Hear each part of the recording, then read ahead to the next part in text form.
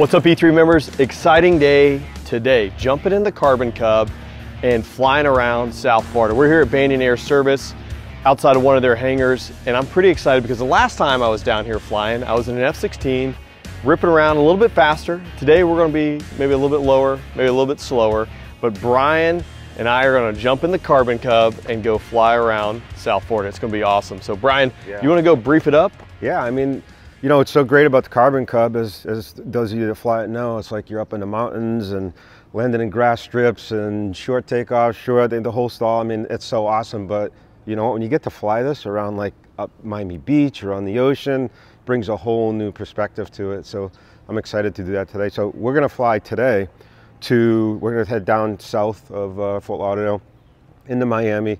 And it's an interesting flight because we're going through a whole bunch of airspaces. Unlike you flying in the F-16, you got like, they give you a big waiver and you can do whatever you want. Right. Well, unfortunately, we've got a whole bunch of airspaces and levels that we got to deal with as we're going down and kind of duplicating your flights. But we're going to start here, runway 9 out of Fort Lauderdale Executive, and we're going to get a straight out.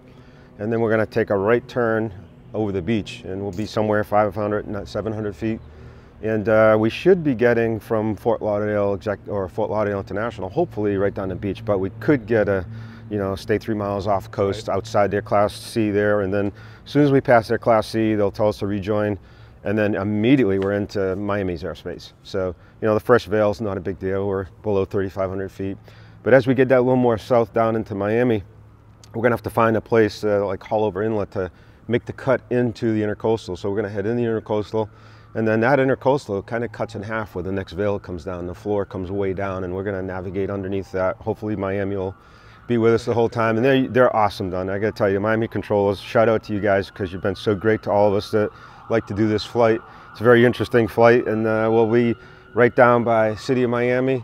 We're gonna take a left out Governor's Cut, head down around Key Biscayne, down into Stiltsville, which is really cool. You get to see some of that, and then we'll come up Miami Beach and back up into Fort Lauderdale here. So it'll be an interesting flight and a lot of fun. I'm looking forward to you getting to see it at not 600 knots, but you're going to get to see it and actually look at stuff at about 100 knots or so. So this should be fun for you too. Yeah, I'm looking forward to it. You did mention the Miami controllers, and I'll say I did a lot of air shows. I did a lot in Florida, so there's some bias there. But there's always a controller that's usually at one of these air shows that you get to meet. And the Miami controllers, again, shout out to them because I think those are the only ones I still stay in contact with, which is kind of a rare thing to do. But they're used to the F-16 coming down there being the wrecking ball, and they were always very helpful dealing with me. They probably just wanted me to land as soon as possible to get out of the way, you know, but exactly. Awesome. All right, cool. Let's do our briefing and then we'll get going. Sounds good. All right, let's go. All right, John, so here we are in the E3 Carbon Cub FX3. So I'm gonna just do a quick briefing and we'll run through what we have here in the plane, safety equipment, all that kind of. I gotta say though, it feels weird giving you a briefing, but different plane, you know. We're used to big old planes now. We gotta follow protocol and stuff. So anyway, of course, we're going to start here. We've got our mixture, or I'm sorry, our throttle fuel prop on for a couple of seconds. We've got our autopilot. You do have a level button on. This is the IBBS. Awesome here. Then we got our master switch, avionics switch. This is our fuel pump. We will use this on takeoff. And you come across the top here, you'll see we've got our fuel. Right above your head, we got our Garmin InReach. When you use the flaps, you're going to give it a little back pressure, pull the trigger. As you're coming down, let the trigger go. Unlike your F-16, there's not a whole lot of buttons in here, but you hit that and fly. So in this plane, we're going to be basically, we'll do all our run-ups and all that kind of stuff, and then we get on the runway cleared for takeoff. Of course, we're going to be taxiing appropriately where our stick's going to be. As soon as we give a go to takeoff, you're going to full back on the stick, full throttle, 1001, 1002, 1003, we're flying. That's wild. So I'm a little heavy, so today it'll be maybe 1,003.5. Yeah, a couple potatoes. But that's basically what we're gonna do. So we'll just get the ball rolling. And you know, in this plane, you're not gonna get a speed indicator. It's going so slow that it doesn't even get, so you're kind of feeling the plane, as you know. So you're just gonna have to feel it and give it a little forward pressure, and then you'll know when she's gonna wanna come off the ground. We'll probably climb out. We'll just keep it easy, like a little bit under 2,000 feet a minute in this plane. You know, we certainly going to watch the airspeed on the climb out, and then so we'll do our flight. And what we'll do is when we get to level, grab both the throttle and the prop. This makes it easy, and you just come back with both of them at the same time until the prop gets to 2,300. Then just let the prop go and bring the throttle back to 2300. We'll just fly around at 2300 squared. Nice easy speed. We might even slow it down so we can see more. Okay. But pretty much we'll just leave prop at 2300 for the whole flight until we coming back in. Of course, the fuel pump will come off at takeoff and flaps will come off at takeoff. And I'll run the checklist for you. Okay. We'll go through that. Then coming back in, we're gonna probably come back to about 1500 and then get our speed down to flap speed when we're in the pattern. Then on our approach, it's not typical, as you know. You actually might do this in the F-15, I'm not sure, but F-16 I should say, I'm not sure, but it's not pitched for the power or pitched for the point power for airspeed. In this plane, it's, you know, we're gonna look at the wingtips. We want them up a few degrees from the horizon, and then it's power to just basically sink into a 3-point landing. And we want to be over the numbers right about 55 knots. Okay. As soon as we're close to the ground, keep coming back into power, keep pulling back, and we should be like a marshmallow that just drops onto the, if we do it right. Yeah, a marshmallow. We'll see what happens there. So that's pretty much what the day's going to look like. And any questions? No, I know we're going to be talking a good bit when we're flying around, and I'm excited to do this. It's been about a year and a half since I've been in a Carbon Cub, so this will be fun. Cool. We're going to have a blast for sure. So we'll get our seatbelts on, get in there, and get rolling. Awesome. Okay, let's go. Let's do it.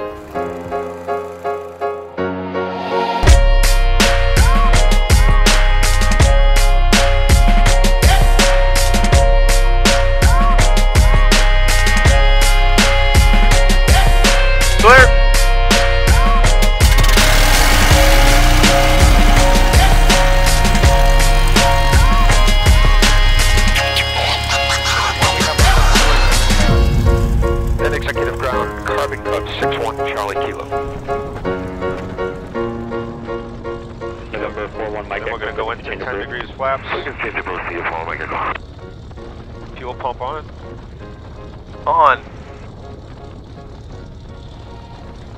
And you want to be November 6-1 Charlie Kilo fly straight out, main clear the class Charlie airspace, runway 9 clear for takeoff. Clear to go straight out 6-1 Charlie Kilo. Alright, here we go. 1001, 1002, the traffic in your block forward. And you can fly whenever you want. Alright, here we go. Isn't that awesome? That thing wants to go. Easy up.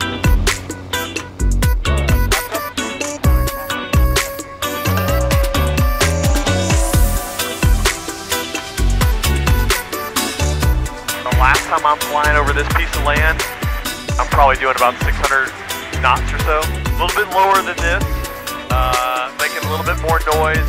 The last pass you make, you know, most of the, obviously the show's happening out in front of the beach because that's where all the people are, but there's some maneuvers you have to go behind the crowd, and we're going to fly the dedication pass routing basically, which is flowing out this direction, accelerating out, dropping down to about 200 feet, and then coming across the crowd, doing about 600 plus knots, and you're pulling a sustained 9.5 G pull for about 15 seconds.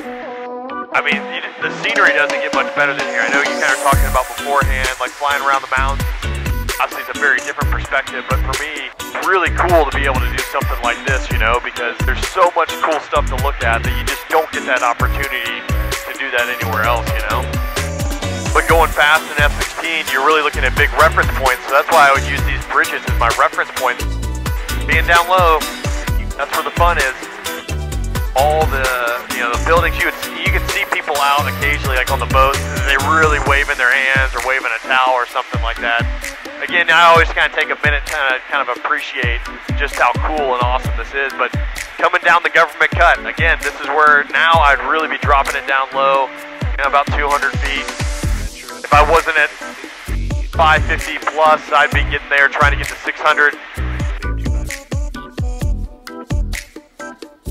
You know, I'm looking at this building, and you know, you kind of think of like, you know, there are people standing here, one, that probably don't hear me coming. That F-16 is going to come ripping around this building in a minute, but there's a really cool photo of me at 90 degrees of bank up here, and a guy who's standing on the balcony.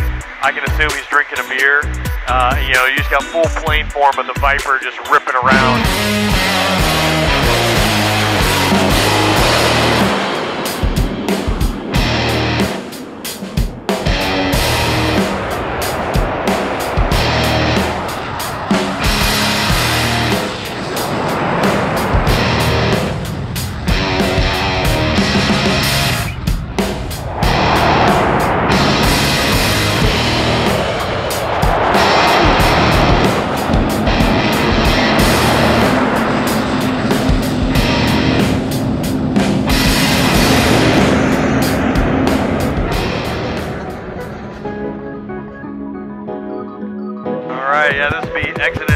that photo is, the guy standing on the balcony. Not a bad spot to be.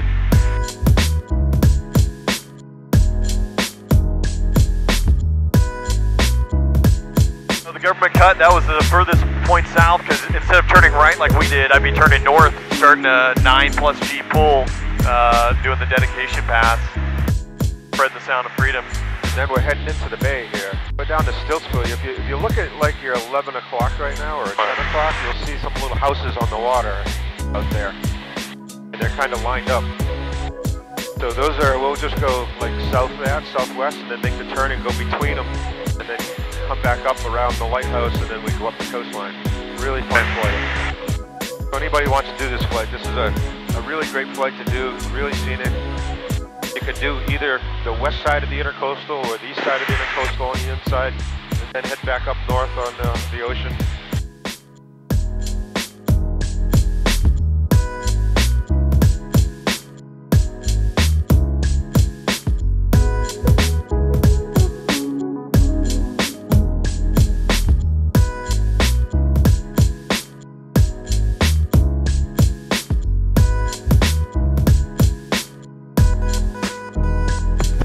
Now we're approaching it. You can see the beach. I mean, there's a ton of people on it. And Memorial Day weekend, you know, they estimated, I think, like 1.5 million people per day. Yeah, instead of 100 knots here, again, be doing about 600, 620 knots. And starting that 9.5 G pull, you know? So it's a little bit more comfortable and easier on the spine on this flight. And I can enjoy a little bit more of the scenery.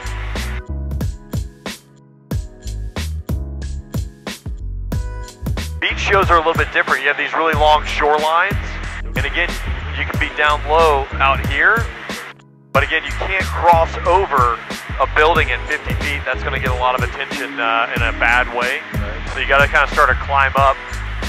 You can see they're the highest point, and about this point, you know, we're like a mile. You know, again, you're still going about 550, 575 in through here, and just start the gradual climb to get up above the buildings. And then a nice solid 9G pull to start bleeding that energy to work the rejoin with the P-51 and the F-35, or depending on what year, F-22, P-51. They're out there and they're flowing down government cut right now. So you're finishing 9.5 G pull, because the goal here is to rejoin in front of the crowd, which you're managing, trying to pick up the visual, lose about 400 knots, and then work all the geometry to rejoin with those guys right at show center without overshooting.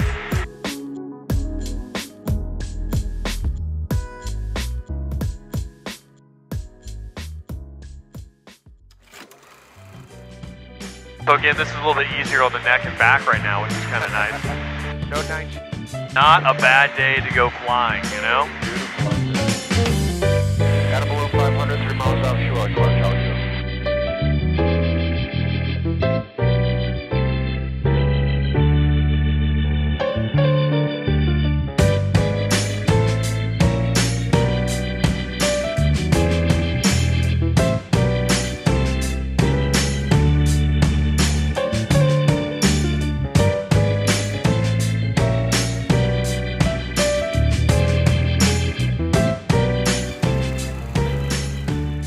Well, E3 members, that was awesome. I hope you enjoyed today's flight. For me, it's awesome to be able to jump in a Carbon Cup, completely different than an F-16 or a 777, which might be apparent in the video, but to go retrace my steps in the F-16, doing the demo over South Beach, who gets to say they get to do that? I hope you enjoyed it. We got a lot more coming your way.